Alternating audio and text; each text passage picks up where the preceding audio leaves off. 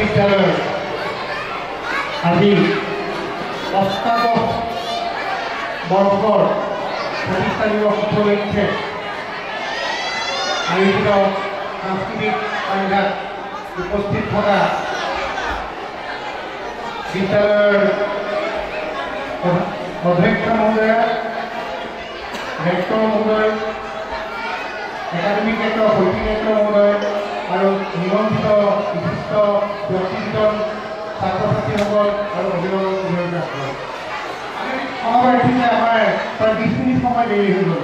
আজি 4 বজাত আৰম্ভ হ'বলগীয়া মিটিংখন কিন্তু কাৰিকৰী সংস্কৃতিৰ কাৰণে আমি 4 বাজি 20 মিনিটত আৰম্ভ কৰিবলগীয়া হৈছে।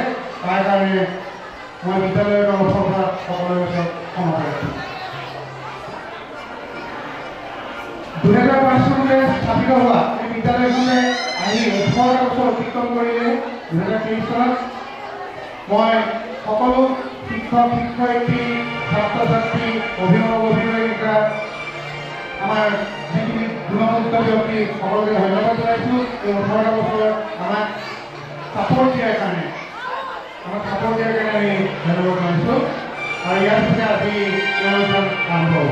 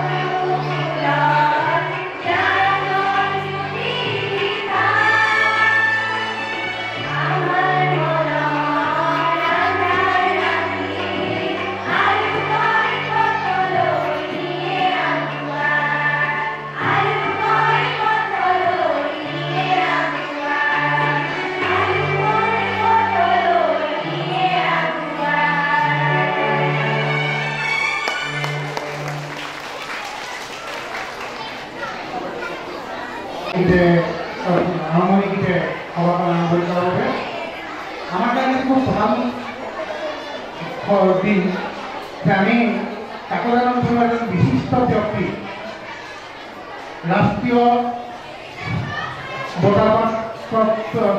বঁটা পোৱা কাকজান উচ্চ মাধ্যমিক বালিকা বিদ্যালয়ৰ প্ৰাক্তন প্ৰধান শিক্ষক শ্ৰীযুত কেশৱ বৰাক আমি নিমন্ত্ৰণ কৰিছোঁ আৰু তেখেতে নিৰ্ধাৰিত সময়ৰ আগতে আহি পেলাই আমাৰ মাজত উপস্থিত হৈছে।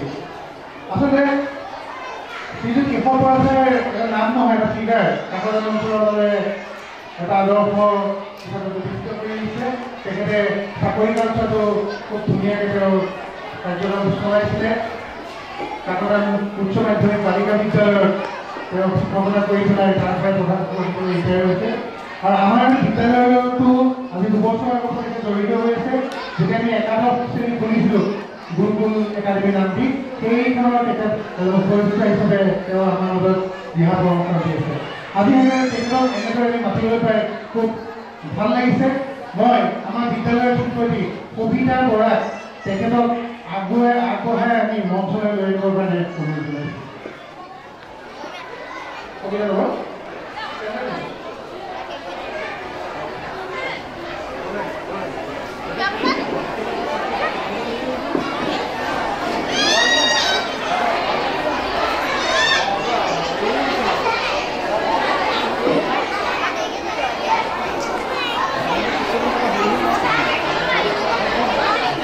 তেখেতক কবিতা বৰাই এখন ফুলান গামোচাৰে আমাৰ বিদ্যালয়লৈ আদৰণি জনাব।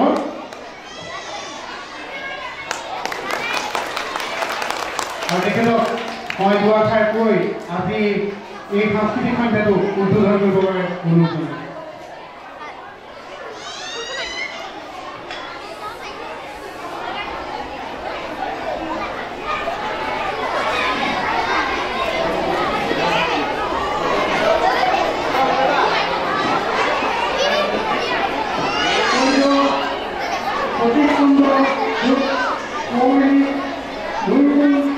জাতীয় বিদ্যালয়ৰ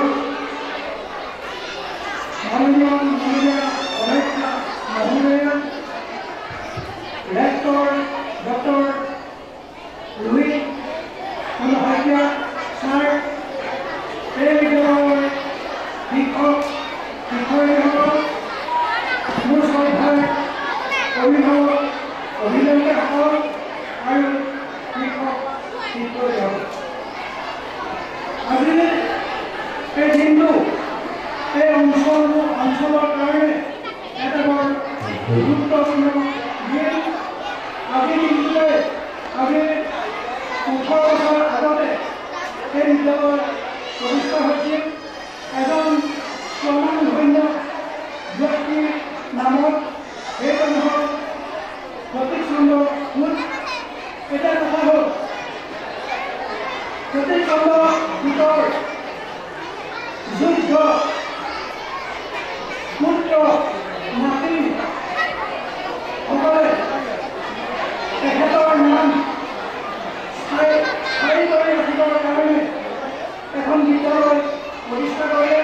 সেইখন হ'ল গুৰুকুল জাতীয় বিদ্যালয়। আৰু সতীশ চন্দ্ৰ দেৱৰ তেখেতৰ যুদ্ধ পুত্ৰ বোৱাৰী আৰু নাতিসকলে তেখেতৰ নাম চিৰস্থায়ী হৈ হ'বৰ কাৰণে এই অনুষ্ঠান প্ৰতিষ্ঠা কৰিলে। তেখেতক এজন আৰক্ষীয়ে পৰিণত কৰিলে। জাতীয় বিদ্যালয় বুলি ক'লে আৰু অন্য বিদ্যালয়ৰ লগত তুলনা কৰিব নোৱাৰে। বিশেষকৈ এই বিদ্যালয় জাতিৰ স্বাৰ্থৰ কাৰণে জাতিৰ কাৰণে উৎসৰ্গ কৰিছে। গতিকে এই বিদ্যালয় সৰ্বাংগীন বিকাশ এনেকুৱা বিদ্যালয়ৰ যোগেদিয়ে হ'ব পাৰে। আৰু মই সুখী এই বিদ্যালয়ৰ যোগ্য অধ্যক্ষা আৰু বিশেষকৈ নতুনকৈ আমাৰ কাকজান মহাবিদ্যালয়ৰ অৱসৰপ্ৰাপ্ত অধ্যক্ষ ডক্টৰ মুহিত শইকীয়া ছাৰে ৰেক্টৰ হিচাপে যোগদান কৰাৰ লগে লগে এই বিদ্যালয় আৰু উজ্বলি উঠিব। তেওঁলোকে উচ্চতৰ শাখা খোলাৰ লগে লগে তেখেতে যোগদান কৰে। মোৰ আশা কৰোঁ, আশাই নহয় এইটো নিশ্চিত, এই বিদ্যালয় এই গোটেই অঞ্চলৰ গোটেই জিলাৰ ভিতৰত প্ৰচাৰ আৰু প্ৰসাৰ হ'ব। এতিয়া মই এটা বাক্য ছাত্ৰ ছাত্ৰীৰ উদ্দেশ্যে ক'ব বিচাৰিছোঁ।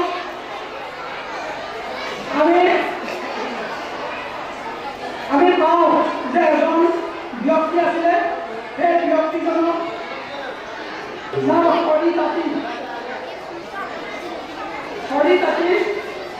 তেখেতে এজন গুৰুৰ ঘৰত শিক্ষা গ্ৰহণ কৰি আছে। সেই ব্যক্তিজনৰ সেই শিষ্যজনৰ শিক্ষা শেষ হ'ল। শিক্ষা শেষ হোৱাৰ কাৰণে সেই গুৰুজনে হৰি তাঁতী মাধৱদেৱৰ ওচৰলৈ পঠাই দিয়ে। অকল হৰি তাঁতীয়ে নহয়, লগত কেইবাজনো শিষ্য গৈ আটাইকেইজন গৈ মাধৱদেৱৰ ওচৰত পালেগৈ। মাধৱদেৱক ক'লে যে আপোনাৰ ওচৰত আমি জ্ঞান লাভ কৰিবলৈ আহিছোঁ। আগত যিজনৰ ওচৰত শিক্ষা লৈছিলোঁ তাত আমাৰ শিক্ষা সমাপ্ত হৈছে, গতিকে আপোনাৰ ওচৰলৈ আহিছোঁ। তেতিয়া মাধৱদেৱে ক'লে যে মই তোমালোকক পোনপটীয়াকৈ শিক্ষা দিব নোৱাৰিম, মই তোমালোকে এটা সাক্ষাৎকাৰ ল'ব লাগিব। সাক্ষাৎকাৰটো কি? তোমালোকে যিহেতুকে আগৰ জন্মৰ শিক্ষা কাম কৰি আহিছা, মোৰ ওচৰলৈ আহিছা, গতিকে আগৰজন শিক্ষাগুৰুৰ নামটো মাটিত লিখিব লাগে। আৰু সকলোৱে লিখিলে। তাৰপৰা ক'লে এতিয়া তোমালোকে ভৰিৰে সহায় কৰিব। হৰি ঈশ্বৰৰ বাবে বাকী সকলোৱে ভৰিৰে সহায় কৰা, হৰি ঈশ্বৰৰ সহায় কৰা। তেতিয়া মাধৱদেৱে ক'লে যে মই হৰি ঈশ্বৰকে মোৰ শিষ্য কৰি লওঁ, বাকী কেইজনক নলওঁ। যিহেতুকে যিজন শিষ্যই পূৰ্বৰ গুৰুজনৰ নাম ভৰিৰে সহায় কৰিব পাৰে, সেইজন মতে শিষ্য হ'ব নোৱাৰে। আৰু তেওঁ যদি সেইজনক যদি শিক্ষা দিয়া হয়, মাধৱদেৱ মহাপুৰুষজনকো কেতিয়াবা ভৰিৰে সহায় কৰা। গতিকে হৰি ঈশ্বৰে শিক্ষা দিলে, বাকী কেইজনক ঘৰলৈ পঠিয়াই দিলে। তেতিয়া হৰি ঈশ্বৰে মাধৱদেৱৰ ওচৰত শিক্ষা লৈ বিখ্যাত হ'ল। সেইজনে হ'ল মথুৰা দাস বুঢ়া বৰপেটা সত্ৰৰ প্ৰথম সত্ৰাধিকাৰ। ইয়াৰ দ্বাৰা আমি ছাত্ৰ ছাত্ৰীসকলক ক'ব খোজোঁ যে যিমানে সৰু শিক্ষক নহওঁ, তেখেতে শিক্ষাদান কৰিছে, সেই শিক্ষকক কেতিয়াও অপমান কৰাটো যোগ্য নহয়। যদি শিক্ষকক তেনেকৈ সন্মান নকৰে, তেতিয়াহ'লে সেইজন ছাত্ৰ নিজে ছাত্ৰ হ'ব নোৱাৰে। মই কথাবিলাকক দুই এটা বাহিৰা কথাটো কৈ থাকোঁ। কথাটো হ'ল দুজন ভাল ছাত্ৰ আছিলে আৰু এজন অলপ সমাজত ভাল নোপোৱা লোক আছিল। এই যি দুজন ভাল ছাত্ৰ, সেই দুজনৰ ওচৰলৈ ইজন মাতা পিতা গৈ থাকে। এই ভাল ছাত্ৰ দুজনৰ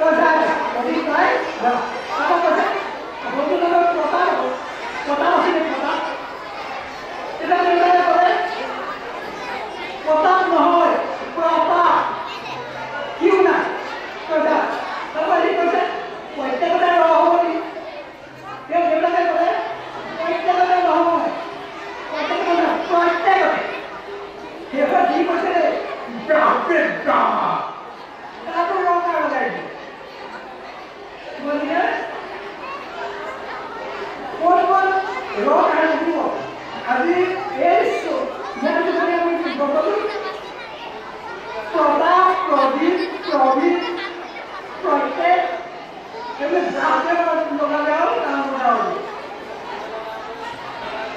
এতিয়া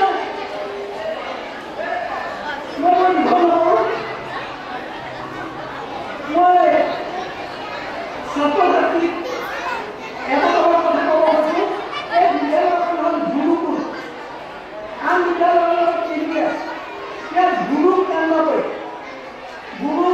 গুৰু কেন্দ্ৰ কৰি আমাৰো গুৰু কেন্দ্ৰ কৰি হৈছে কিন্তু এইখন অলপ বেলেগ আগতে আমি কয় সংগীতনী উলিয়াই কৃষ্ণক জ্ঞান দিছিল যুৱলৈ তেনেকৈ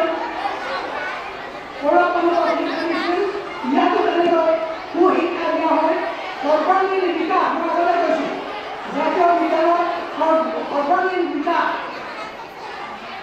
বিকাশৰ কাৰণে ইয়াত জ্ঞান দিয়া হৈছে সকলোবিলাক আহিছে মই বিশেষ নকওঁ ক'বলৈতো বহুতেই আছে মই যথেষ্ট কিবা পইণ্ট লৈ দিছিলোঁ গতিকে সভাখন বৰ বেছি দীঘলীয়া নহওক কৰি এই কথাবিলাক ক'লোঁ আশা ৰাখোঁ ইয়াৰ ছাত্ৰ ছাত্ৰীসকলে শিক্ষকসকলক মৰ্যাদা দিয়াৰ যিভাগ শ্ৰদ্ধা কৰিছিলে ইয়াৰ ছাত্ৰ ছাত্ৰীয়েও শ্ৰদ্ধা কৰিব পুথিগত বিদ্যাৰ যথেষ্ট নহয় আৰু মই কৈছোঁ যে পুথিগত বিদ্যাৰ যথেষ্ট নহয় মাৰ্কশ্বিটত যিবিলাক নম্বৰ পোৱা যায় সেই নম্বৰ তেনেই চাই যদি বাহিৰা কিতাপ পঢ়িব লাগিব যদি বাহিৰা কিতাপ নপঢ়ে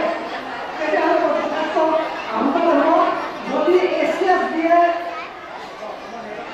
IAS দিয়ে তেতিয়াহ'লে বাহিৰা কিতাপ যথেষ্ট পঢ়িব লাগিব মই ছাত্ৰ ছাত্ৰীসকলক কৈছোঁ পাঠ্যপুথিৰ বাদেও বাহিৰা কিতাপ পঢ়িব লাগিব পুথিগত বিদ্যাই যথেষ্ট নহয় মই এনেকুৱা পাইছোঁ পৰীক্ষা হৈ যোৱাৰ পাছত ৰিজাল্ট দিয়াৰ পাছত বহুতে গামোচা পিন্ধিবলৈ পায় পিছত সেইসকলে গামোচাৰ মূল্য নৰখাও মই পাইছোঁ গতিকে মই সকলোকে আহ্বান জনাইছোঁ যাতে অকল পুথিগত বিদ্যাই নহয় তাৰপিছত বাহিৰা জ্ঞানৰ নীতিগত কথা কিছুমানে গ্ৰহণ কৰিব লাগে গতিকে এই বিদ্যালয় সৰ্বাংগীন বিকাশ কৰিবলগীয়া মই আশা কৰিছোঁ গতিকে আজিৰ যিটো কাৰ্যসূচী বৰ সুন্দৰৰূপে সমাপ্ত হ'ব বুলি আশা কৰি এই চমু দায়িত্বকেইটাৰে আজি সভা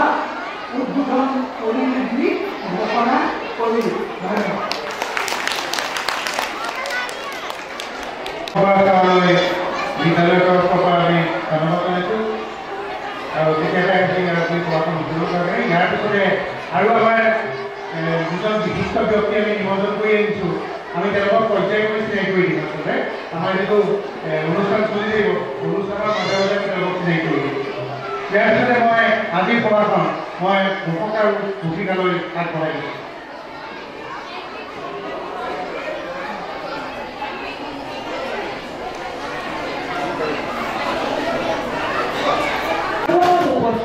সকলোকে মোৰ শুভ সন্ধিয়া 2023 বৰ্ষৰ গুৰুকুল জাতীয় বিদ্যালয়ৰ অষ্টাদশ প্ৰতিষ্ঠা দিৱসৰ লগত সংগতি ৰাখি প্ৰতি বছৰৰ দৰে এই বছৰো আয়োজন কৰা হৈছে সাংস্কৃতিক অনুষ্ঠানৰ এই অনুষ্ঠানলৈ আগবঢ়াৰ আগতে আমাৰ বিদ্যালয়ৰ মাননীয় অধ্যক্ষা মহোদয়া মাননীয় ৰেক্টৰ মহোদয় গুৰুকুল একাডেমীৰ মাননীয় ৰেক্টৰ মহোদয় সঞ্চালক মহোদয়কে প্ৰমুখ্য কৰি সন্মানিত অতিথিবৃন্দ শ্ৰদ্ধাৰ শিক্ষাগুৰুসকল অভিভাৱক অভিভাৱিকাসকল আৰু ছাত্ৰ ছাত্ৰীসকল সকলোকে উষ্ম আদৰণি জনালোঁ ফুলৰ পথাৰী আলোকৰ সন্ধানী আমি পোহৰ বিচাৰি যাওঁ এই পোহৰ প্ৰজ্ঞাৰ প্ৰতিভাৰ এনে বহু প্ৰতিভালৈ আমি আগবাঢ়িব খুজিছোঁ আজিৰ আমাৰ সাংস্কৃতিক অনুষ্ঠানলৈ নানা গীত অভিনয় আৰু নৃত্যৰে প্ৰাণোজ্জ্বল প্ৰতিগৰাকী ছাত্ৰ ছাত্ৰী। এই প্ৰতিভাক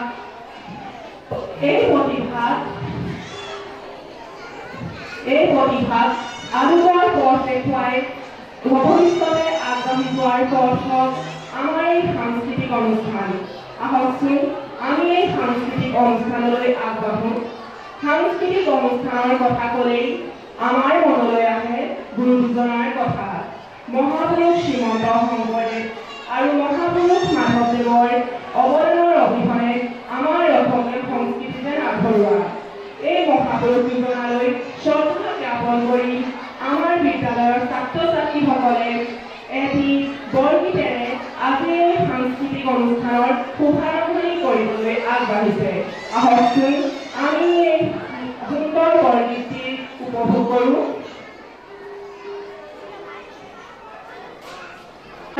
First of all, I wish you very happy New Year and Namtihu from Gurukul Jatiya Vidyalaya. I heartily welcome you on the behalf of Gurukul Jatiya Vidyalaya, Sipahikhula, for the prestigious occasion of our school celebrating Establishment Day on the event of completing its 18 years. Today here I can see a band of extraordinary and smart students and their parents who have made this day arrive. They have come to us from each and every corner of this place. I am pleased to share that the distinguished guest to honor us with his presence today as the chief guest is none other than Sri Keshav Sir. Anyway, at first, I offer welcome to our honorable principal ma'am, chief guest, MD sir, and the most respectable teachers and audiences. Now we are going to present a cultural function in front of you. I am your host, Sri Himadri Subadar, anchoring this program. Now we are going to present a Borgit in front of you. So please enjoy this first. Thank you.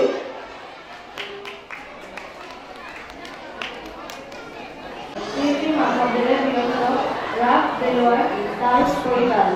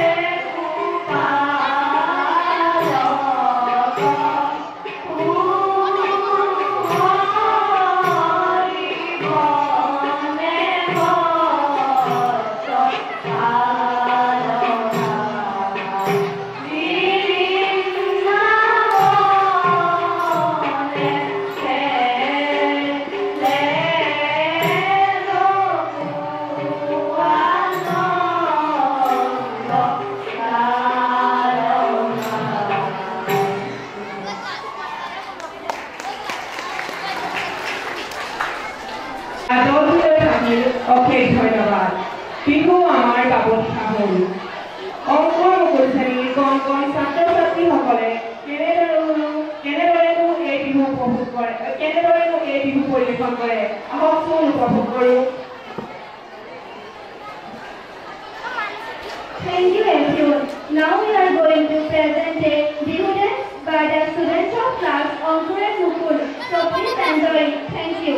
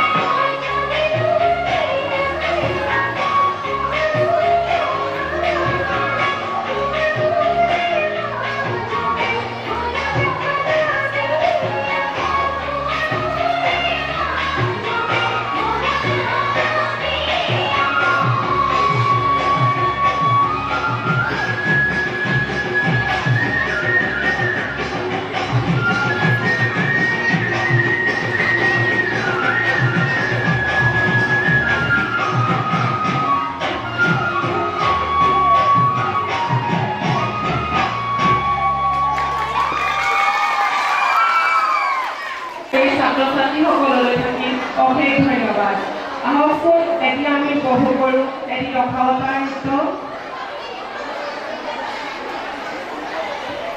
Thank you, students of class Ankur and Gurukul. Now we are going to present the Dasavata dance by the students of class 4. So please enjoy it.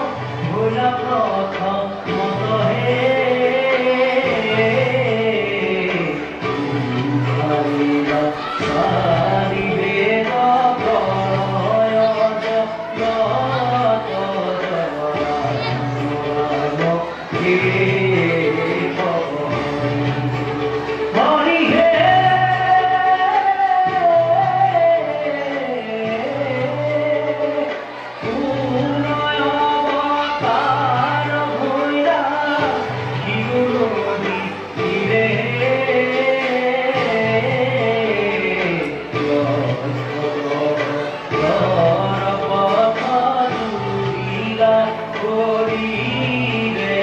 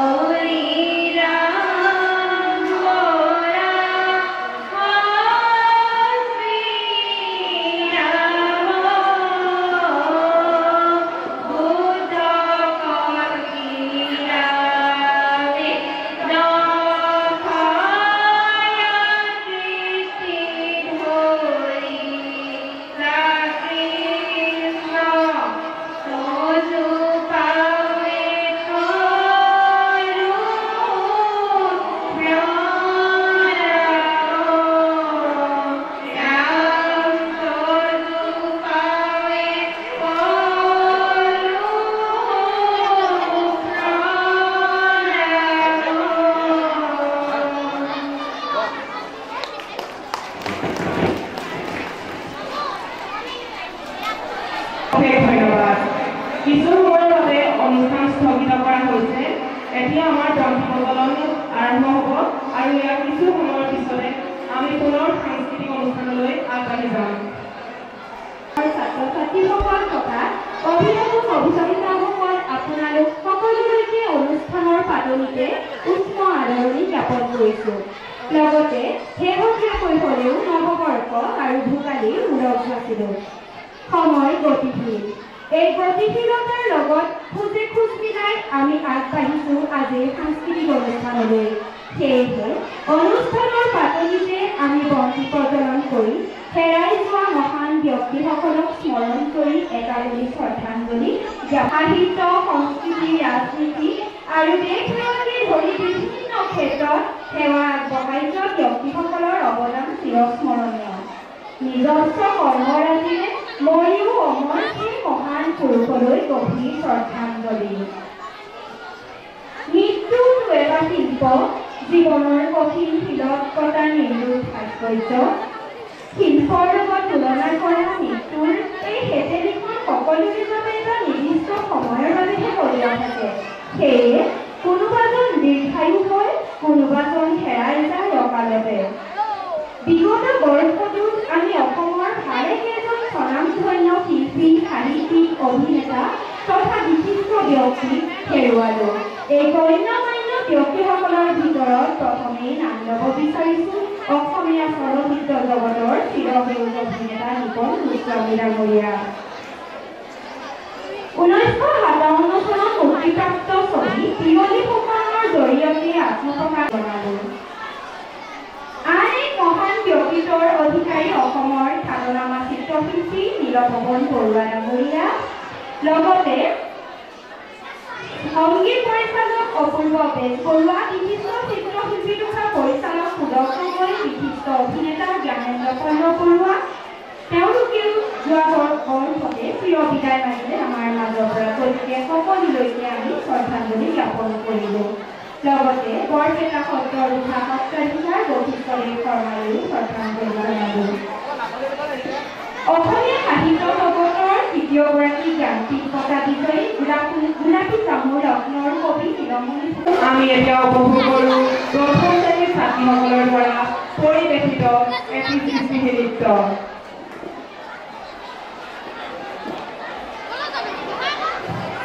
Thank you everyone. Once again, we are going to present a creative dance by the students of class 1. So please enjoy it. Thank you.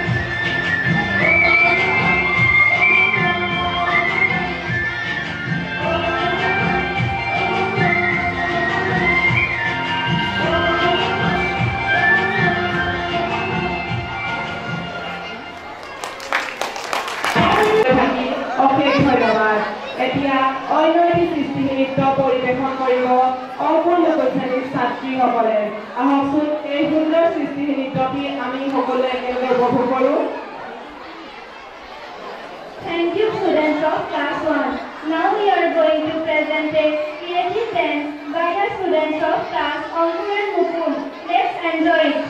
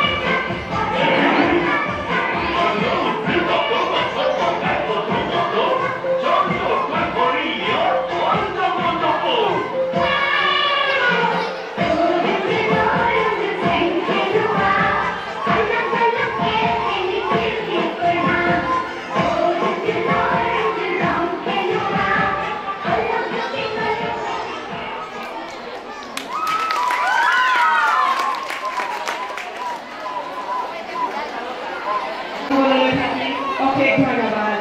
এতিয়া আমাৰ বিদ্যালয়ৰ হাতে লিখা আলোচনী আৰু পাঠ্য পত্ৰিকাৰ উন্মোচনৰ কাৰ্যসূচী আৰম্ভ হ'ব।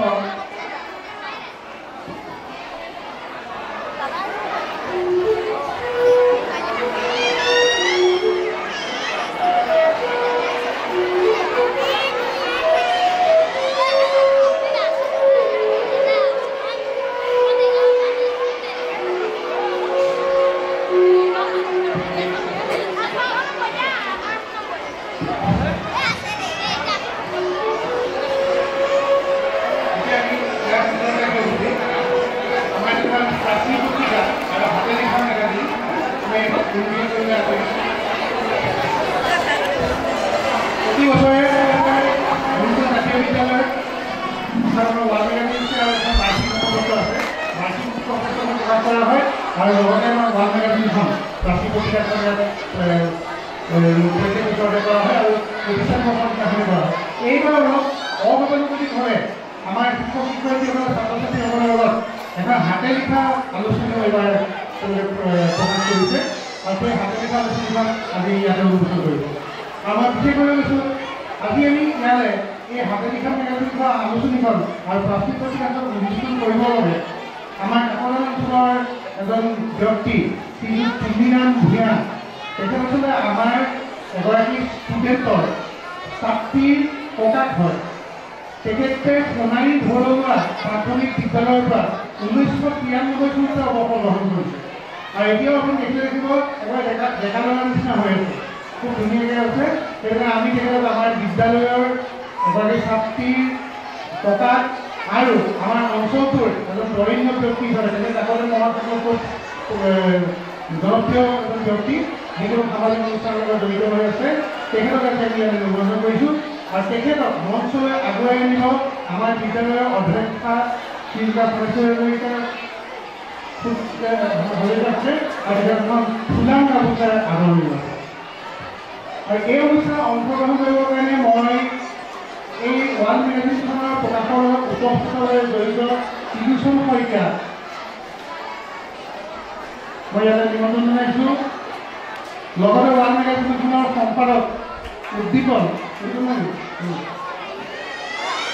তাৰ উপৰিও আমাৰ হাতে লিখা মেগাজিনৰ লগত জড়িত শশাংক ফুকনক মই ইয়াতে তেওঁ শিক্ষক হিচাপে সম্পূৰ্ণ জড়িত হৈ আছে আৰু সেই মেগাজিনখন যিকেইজন ব্যক্তিয়ে লিখিছে কষ্ট কৰিছে বা সম্পাদন কৰিছে মই বিশেষভাৱে ইয়ালৈ বাছি লৈছোঁ। লিজা বৰপাত্ৰ, নীলোৎপল বৰুৱা, হিমাদ্ৰী, হিমাংশী বৰা, অন্বেষা দত্ত এওঁলোকে খুব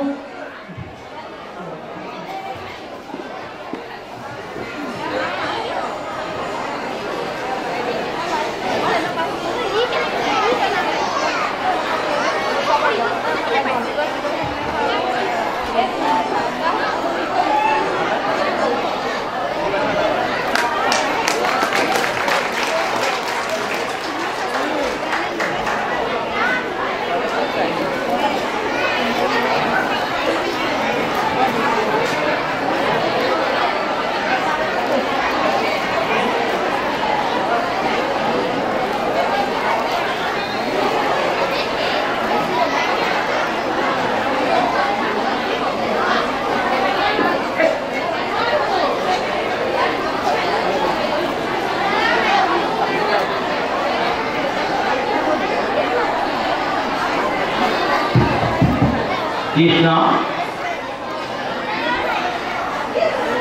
গুৰুকুল বিদ্যালয়ৰ প্ৰতিষ্ঠা দিৱসত উপস্থিত হোৱা মোৰ আজন্মৰ সেৱাস্থলী বাসকল, আই মাতৃসকল, যুৱক যুৱতীসকল, জয়তে আপোনালোক সমাজলৈ আমি ভক্তিপূৰ্ণ সেৱা আগবঢ়াই চবকে কথাই কম বুলি ভাবিছোঁ। কৃষ্ণ হে হৰি নৰহৰি তোমাৰ চৰণে জয় প্ৰেম ভাৱে স্মৰণ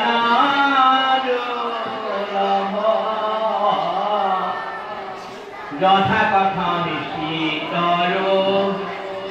প্ৰেৰণিকে প্ৰভু মোৰ কুমৰণ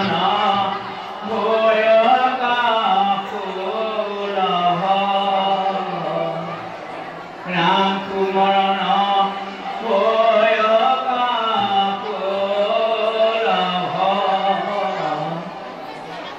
কৃষ্ণ এই বিদ্যালয়ৰ পৰা আমাক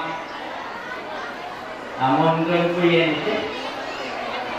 আমাৰ বৰ্তমান বয়সে আমি তেনেকৈ কথা ক'ব পৰা অৱস্থাত নাই। চাকৰি বিদায় হোৱাও অৱসৰ লোৱাও 30 বছৰ হৈ গ'ল।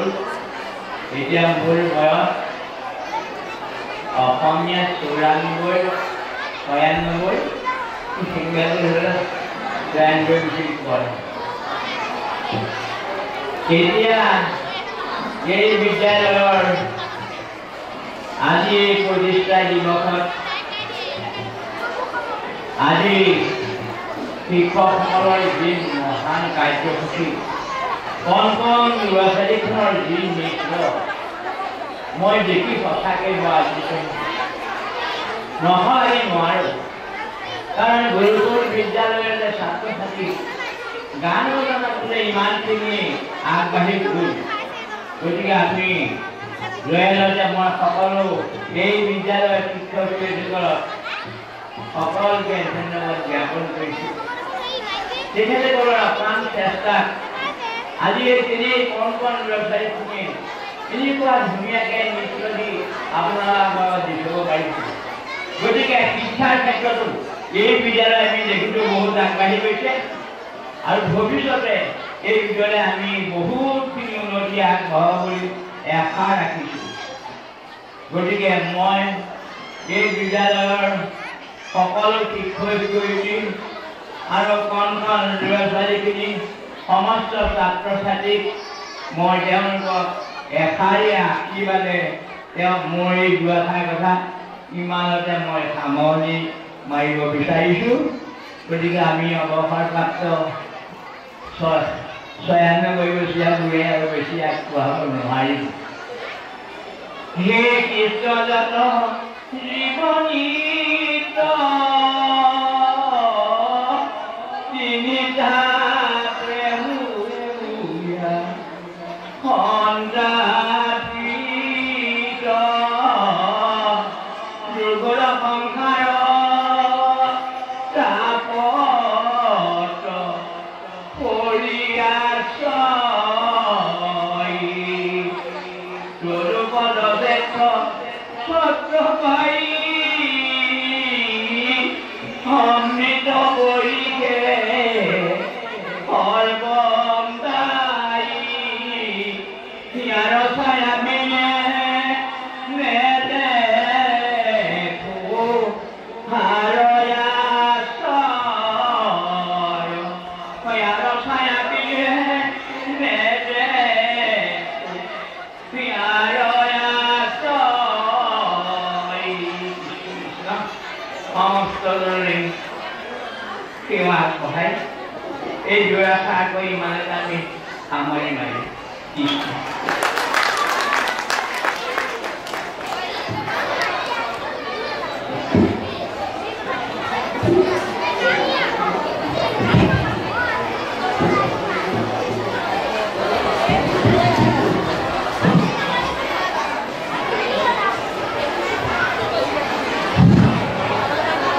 কিন্তু ধুনীয়া ভূমিকালৈ ধন্যবাদ থাকিলে।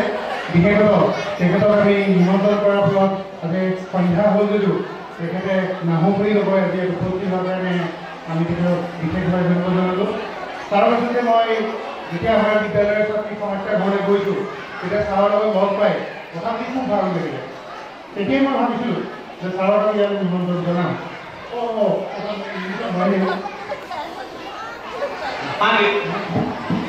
এটি ভাগে নতুন কৰিবলৈ দায়িত্ব দিছে আমি কথাটো বৰ মন কৰিলোঁ।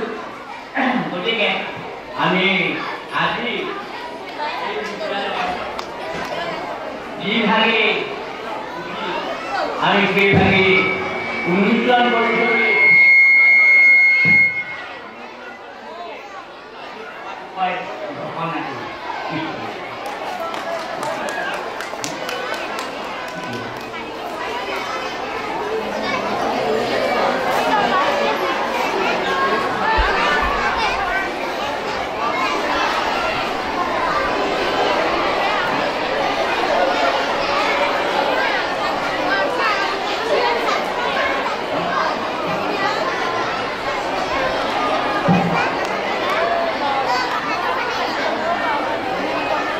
এইখিনি হৈছে হাতে লিখা আলোচনী।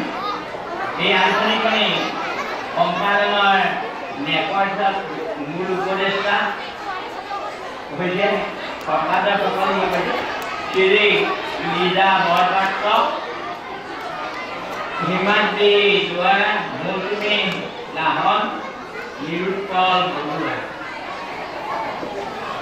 আৰু সম্পাদনা সহযোগী আছে তিলোচন শইকীয়া কৃষক, শ্ৰী পিংকী বৰা শিক্ষয়িত্ৰী, শ্ৰী ব্যাসী কোচ শিক্ষয়িত্ৰী, অশান্ত ফুকন শিক্ষক, নৱনীতা শইকীয়া শিক্ষয়িত্ৰী, হিৰণ্যপ্ৰভা দুৱাৰা শিক্ষয়িত্ৰী, জ্যোতিষ শইকীয়া শিক্ষক, শিক্ষাৰাণী ফুকন শিক্ষয়িত্ৰী, কবিতা বৰা শিক্ষয়িত্ৰী আৰু বিদ্যুৎ ৰংকন কৰিছে শ্ৰী হিমাংশী বৰা। গতিকে আজি এই হাতে লিখা আলোচনীভাগ আমি মুকলি কৰিছোঁ বুলি আজি আমি ঘোষণা কৰিছোঁ।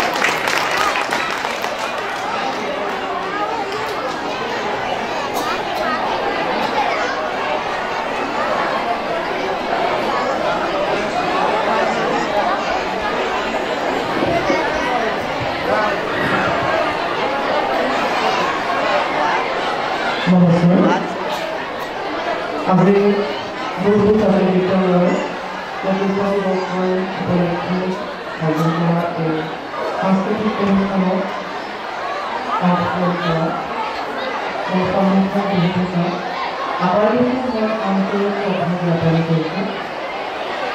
আজিৰ কাৰ্যসূচী অনুসৰি আমাৰ বিদ্যালয়ৰ সমালোচনা আলোচনী আৰু প্ৰাচীন পত্ৰিকা অনুষ্ঠানৰ কাৰ্যসূচী ভাৰতে অংশ কৰিছে।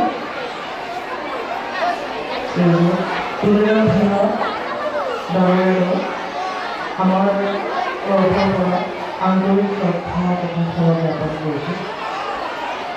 এই আলোচনা কেইখন সম্পাদনাৰ ছাত্ৰ আমাৰ বিদ্যালয়ৰ সপ্তম শ্ৰেণী নৱম শ্ৰেণী আৰু একাদশ শ্ৰেণীৰ ছাত্ৰ ছাত্ৰীসকল বৰ উপকৃতভাৱে লাগিছিল বাকী যিসকল ছাত্ৰ ছাত্ৰী তেওঁলোকৰ সহযোগিতাৰ অবিহনে এই আলোচনীখন সম্পন্ন কৰা সম্ভৱ নহ'ব বিদ্যালয়ৰ সমূহ শিক্ষাৰ্থী কমিটিৰ বিদ্যালয়ৰ অধ্যক্ষ আৰু কৰ্মকৰ্তাসকলৰ সহযোগিতা এই আলোচনীত এইখন সম্পাদনা কৰা হৈছে জানিব অজানিতে প্ৰয়োজন উপস্থিতিৰ বাবে সকলোৰে হৈ আপোনালোকৰ সন্মুখত মই জনাব পাৰিছোঁ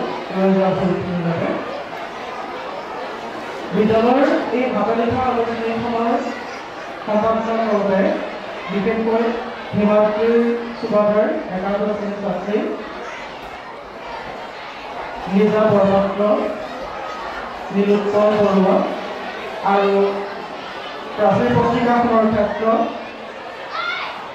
উদ্দীপন গগৈ হিমাংশী বৰা নিশি বৰা প্ৰমুখ্যে গোটেইকেইজন ছাত্ৰ ছাত্ৰীলৈকে আমাৰ তৰফৰ পৰা আন্তৰিক কৃতজ্ঞতা তথা শুভেচ্ছা থাকিল অনাগত দিনত তোমালোকৰ পৰা এই সহযোগিতা আমি কামনা কৰিছোঁ পুনৰ আমি সাংস্কৃতিক অনুষ্ঠানলৈ আগবাঢ়ি যাম মোৰ ইয়াতে চবৰ বক্তব্য সামৰি আছোঁ সকলোৰে সৰ্বাংগী নৱৰথ ভগৱতৰ চৰণত সেৱা জনাইছোঁ সৰ্বে সুখীয়া সৰ্বে সন্তু নিৰাময় সৰ্বে ভদ্ৰাম বস্তু মাং বস্তু সমাজে ওম শান্তি শান্তি শান্তি ধন্যবাদ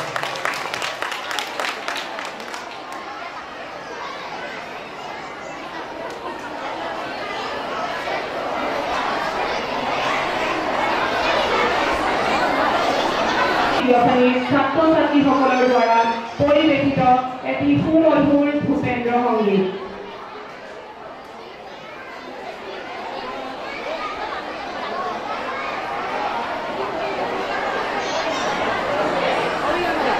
Now we are going to present a Bhupendra Sangeet by the students of class 1. So please enjoy it.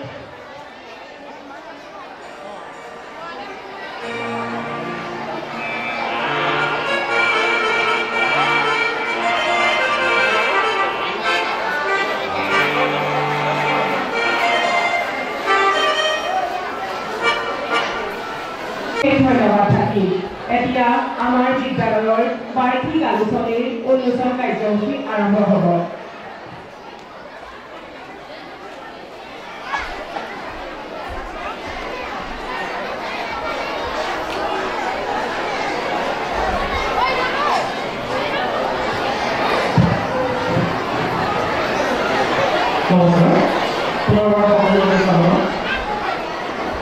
আমাৰ বিদ্যালয়ৰ বাৰ্ষিক আলোচনী গৌৰৱজ্যোতি আৰু সেই আলোচনী উন্মোচন কৰিবৰ কাৰণে আমাৰ সকলোৰে শ্ৰদ্ধাৰ সকলোৰে পৰিচিত তিৱাকৰ জ্ঞানজ্যোতি জাতীয় বিদ্যালয়ৰ অধ্যক্ষ মহোদয়ে আমন্ত্ৰণ জনোৱা হৈছিল তেওঁ মঞ্চলৈ আগবঢ়াই আনিবৰ কাৰণে আমাৰ বিদ্যালয়ৰ শিক্ষাৰ্থী প্ৰিয়াৰ্থীসকলৰ বাহিৰত অনুৰোধ জনাইছোঁ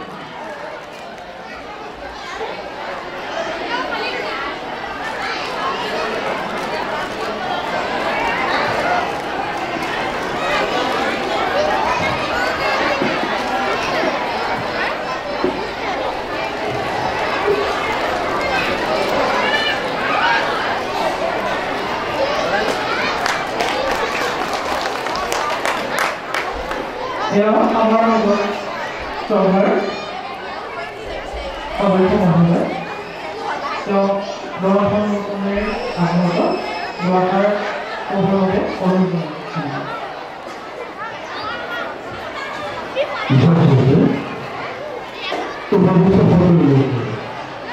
আন্তৰিক শ্ৰদ্ধা আৰ কৃতজ্ঞতা জ্ঞাপন কৰিছোঁ সময় যিহেতু গৈ আছে আৰু আপোনালোকৰ কণ কণ ছাত্ৰ ছাত্ৰীসকলে ইয়াৰ অনুষ্ঠান পৰিৱেশন কৰিবৰ বাবে ব্যাকুল হৈ আছে এই মুহূৰ্তত বৰ দীঘলীয়াকৈ কিবা এটা কোৱাৰ ধৃষ্টতাবোৰ নাই। তথাপিতো মঞ্চত উঠিবলগীয়া দুটামান কথা আপোনালোকক অৱগত কৰি মই আজিৰ গুৰুকুল যদি জীৱাৰ্থক মুখপত্ৰ তাক উন্মোচন কৰি প্ৰথমে যিজন ব্যক্তিৰ আত্মাৰ সংস্কৃতি কামনাত সতীশ চন্দ্ৰ ফুট সৰণী জাতীয় বিদ্যালয় প্ৰতিষ্ঠা হৈছিল আৰু এই বিদ্যালয়খন প্ৰতিষ্ঠা কৰিবৰ বাবে তেখেতৰ পুত্ৰ বোৱাৰীকে প্ৰমুখ্য কৰি তেখেতৰ নাতি বোৱাৰী যি অশেষ কষ্ট স্বীকাৰ কৰি এই অঞ্চলটোত এনে এটা শিক্ষাৰ প্ৰাণকেন্দ্ৰ প্ৰতিষ্ঠা কৰিলে সেই সকল ব্যক্তিলৈ মই প্ৰথমে জনাইছোঁ মোৰ আন্তৰিক শ্ৰদ্ধা আৰু কৃতজ্ঞতা। আমি জানো যে গুৰুকুল জাতীয় বিদ্যালয় প্ৰতিষ্ঠা কৰা আজি প্ৰায় 18টা বৰ্ষ হৈ গ'ল। এই 18টা বৰ্ষই এই অঞ্চলটোত অকল শৈক্ষিক দিশতেই নহয় বিভিন্ন ক্ষেত্ৰত যি অগ্ৰগতিৰ সূচনা কৰিছে সেই অগ্ৰগতিয়ে অঞ্চলটোলৈ গৌৰৱ কঢ়িয়াই অনাৰ লগতে সমগ্ৰ যোৰহাট জিলালৈ সমগ্ৰ অসমলৈ তথা সমগ্ৰ ভাৰতবৰ্ষলৈ ইয়াৰ যি চালিকা শক্তি সেই শক্তি বিস্তাৰিত হৈ পৰক সেই আশা আৰু সেই কামনা আমাৰ অন্তৰৰ তৰফৰ পৰা। আজিৰ এই অনুষ্ঠানত শ্ৰদ্ধাৰ সতীশ চন্দ্ৰ ফুট সৰণী অনুষ্ঠানটি প্ৰতিষ্ঠা কালৰ পৰা জড়িত হৈ থকা পৰিয়ালটি আমি অভিবাদন প্ৰদান কৰিছোঁ। আমি আন্তৰিকতাৰে কৃষকসকলৰ এই মহানুভৱ কাৰ্যৰ বাবে কৃতজ্ঞতা প্ৰকাশ কৰিছোঁ আৰু উপবিষ্ট সকলোলৈকে মই এটা আহ্বান জনাইছোঁ যে এটা হাত তালিৰে সেই অনুষ্ঠানটোৰ যি চালিকা শক্তি এই শক্তিক আমি অভিবাদন প্ৰদান কৰোঁ। দিয়ক এটা জোৰদাৰ হাত তালি। পুৰস্কাৰ আমি তেওঁলোকৰ এই মহান কৰ্মই জগত দিনক সেই আশা আৰু সেই কামনা কৰিছোঁ। দ্বিতীয়তে খুব সুন্দৰভাৱে এখন জাতীয় বিদ্যালয় প্ৰয়োজনীয়তা অসমৰ আজি চকুৰে কোণে সিঁচৰিত হৈ থকা মানুহখিনিয়ে অনুভৱ কৰিছে। কৰাৰ মূল কাৰণটো হৈছে অসমীয়া জাতি আজি বৰ সংকটৰ মুখামুখি হৈছে। অকল এটা দিশত নহয়, সমাজৰ বিভিন্ন দিশলৈ যদি আপোনালোকে লক্ষ্য কৰে তেন্তে দেখিবলৈ পাব সমাজখন অসমীয়া সমাজখন লাহে লাহে লাহে লাহে এটা নিশ্চিন্ন হোৱাৰ পথলৈ উপক্ৰম হৈছে আৰু সেই নিশ্চিন্ন হোৱা ভাৱটো আমি ধৰি ৰাখিবলৈ হ'লে এনেধৰণৰ জাতীয় বিদ্যালয়ৰ অতিকৈ প্ৰয়োজন হৈ পৰিছে যি উত্তৰ পূৰ্বক আমাৰ জাতিটোক ধৰি ৰাখিবৰ বাবে সাহিত্য সংস্কৃতি আধ্যাত্মিক এই সকলো দিশতে শিক্ষা প্ৰদান কৰিব পাৰে। অকল পুথিগত শিক্ষাই এজন ছাত্ৰ বা ছাত্ৰীক কেতিয়াও মানুহ হ'বলৈ দিব নোৱাৰে বা কেতিয়াও সমাজৰ বাবে তেওঁ কিবা উপকাৰ কৰিব বুলি ভবাটো ভুল। সেয়েহে আপোনালোকৰ যিসকল কণ কণ ছাত্ৰ ছাত্ৰীয়ে আজিৰ ইয়াত অনুষ্ঠান পৰিৱেশন কৰিছে আৰু যিসকলে অনাগত সময়ত অনুষ্ঠান পৰিৱেশন কৰিব, ইয়াৰ পৰা হয়তো আপোনালোকে অনুভৱ কৰিছে যে জাতীয় বিদ্যালয়ে জাতিৰ হৈ কি কৰি আছে। পদক্ষেপত বৰ বেছি দীঘলীয়া নকৰোঁ, কাৰণ কণ কণ ছাত্ৰ ছাত্ৰীসকলে আমনি পাব। আজিৰ এই অনুষ্ঠানটিৰ যিখন মুখপত্ৰ সেই মুখপত্ৰখন মই উন্মোচন কৰিবলৈ আহ্বান কৰিছোঁ। ধন্যবাদ।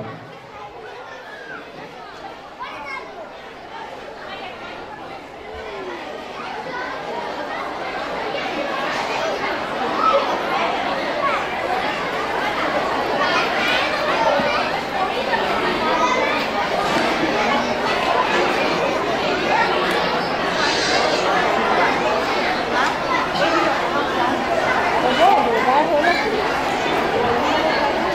স্বৰ্গীয় প্ৰতিচন্দ্ৰ পুষ্পৰণী গুৰুকুল জুৰি 2022 আৰু 23 বৰ্ষ আমি আলোচনীখন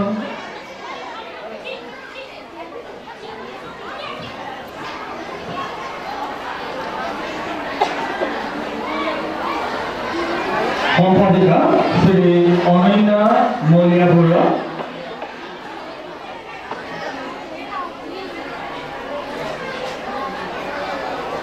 সম্পাদিকা হিমাদ্ৰী সুবাদাৰ আমি তেওঁলৈ আন্তৰিক শুভেচ্ছা জ্ঞাপন কৰিছোঁ আৰু তেওঁৰ হাতত মই এটি কপি অৰ্পণ কৰিছোঁ।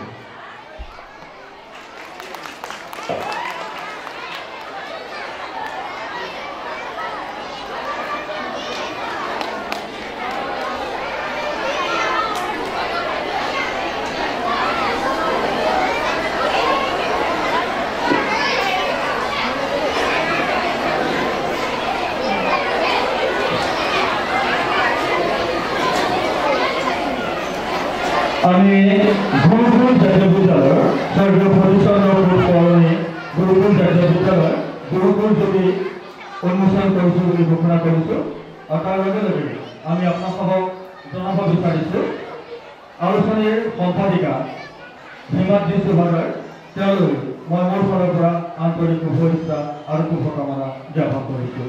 আশা ৰাখিছোঁ অনাগত দিনবিলাকত তেওঁ এনেধৰণে সাহিত্য চৰ্চা কৰি সাহিত্যৰ জগতখনত নিজকে জীৱিকা ৰাখিবলৈ সক্ষম হ'ব। এইখিনিতে মই আলোচনীখনৰ ভিতৰ অংশত থকা প্ৰবন্ধ সংগ্ৰহ সম্পৰ্কে আপোনালোকক জ্ঞাত কৰিব বিচাৰিছোঁ। প্ৰবন্ধৰ কিতাপ গল্প আৰু সাধুৰ কিতাপ অনুভৱৰ কিতাপ নমস্য ব্যক্তি তথ্য আৰু চিন্তাৰ কিতাপ আৰু কবিতাৰ কিতাপেৰে অসমীয়া খণ্ডলৈ সজোৱা হৈছে। ঠিক সেইদৰে ইংৰাজী কিতাপো আৰু হিন্দী কিতাপো এই গুৰুকুল জুটিত অন্তৰ্ভুক্ত হৈছে। বেদুপাত্ৰত এক পোহৰ এক আলোক সন্ধানীৰ এটা দৃশ্য দিয়া হৈছে। তাৰ বাবে আমি তেওঁলোকলৈ আন্তৰিক শুভেচ্ছা জনাইছোঁ আৰু বৰ বিশেষ ভিতৰত কি আছে আমি সমাজতো গম পামেই, বৰ বিশেষ দীঘলীয়া নকৰোঁ। এই ক্ষেত্ৰতে মই আলোচনীৰ সম্পাদিকা হিমাদ্ৰী সুবাদাৰলৈ আন্তৰিক শুভেচ্ছা আৰু শুভকামনা জনাইছোঁ। লগতে মই তেওঁক আজিৰ এই অনুষ্ঠানত এখনি ফুলাম গামোচাৰে সম্বৰ্ধনা জনাব বিচাৰিছোঁ। মই আশা ৰাখিছোঁ হিমাদ্ৰী সুবাদাৰে অনাগত দিনত সাহিত্য সংস্কৃতিৰ এই ক্ষেত্ৰখনত জয় ক্ৰীড়া পাৰি শুনিবলৈ সক্ষম হ'ব।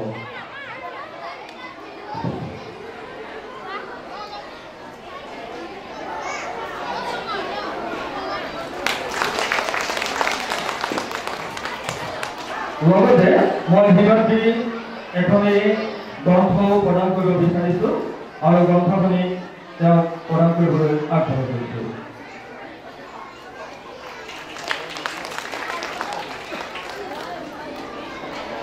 আশা ৰাখিছোঁ অনাগত দিনত এইখন বিদ্যালয়ৰ পৰা হিমাদ্ৰীৰ দৰে আৰু বহু প্ৰতিভা ওলাই আহিব। আজি আমি যিখিনি প্ৰতিভা এতিয়ালৈকে দেখিছোঁ অনাগত সাংস্কৃতিক অনুষ্ঠানৰ সৈতে আপোনালোকে আৰু প্ৰতিভা স্বচ্ছতে দেখিবলৈ সক্ষম হ'ব। সকলোলৈ গুণোৎসৱৰ আন্তৰিক শুভেচ্ছা আৰু শুভকামনা জ্ঞাপন কৰি আজিৰ মই আলোচনী উন্মোচনী পৰ্বৰ সমাপ্তি কৰিবলৈ ঘোষণা কৰিছোঁ। ধন্যবাদ।